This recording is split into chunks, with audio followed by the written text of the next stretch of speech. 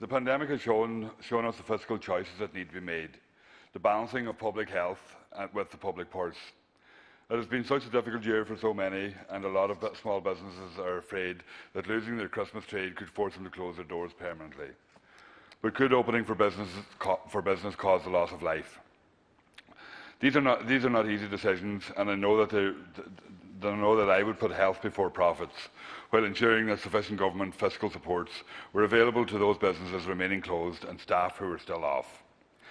We have seen communities come together over the past 9 months, but we have seen the horrific rise in instances of domestic abuse, so much so that there is a specific Garda operation for this. Why am I talking about COVID, domestic violence and resources during a debate about the private member's motion on greyhounds? Because the greyhound industry receives huge sums of exchequer funding. The amount in 2021 is said to be 19.2 million.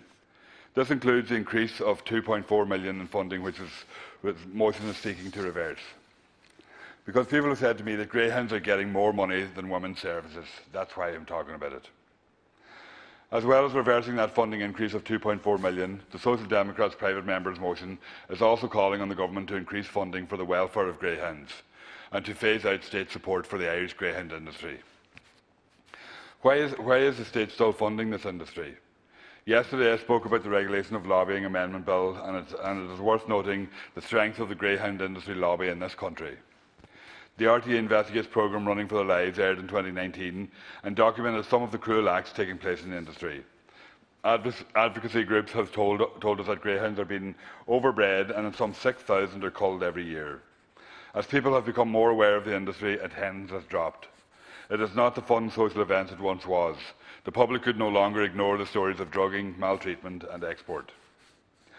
It would be remiss of me not to mention previous deputies who undertook significant work on the welfare of greyhounds in the previous Dáil.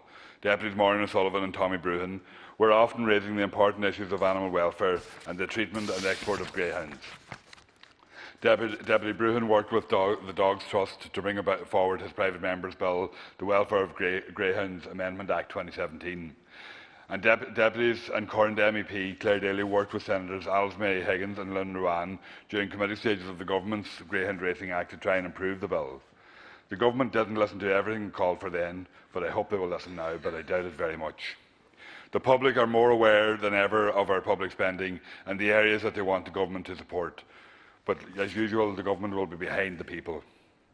The greyhound racing industry is so problematic. The serious issues and maltreatment of those dogs has been widely documented. Live hare coursing should also be banned.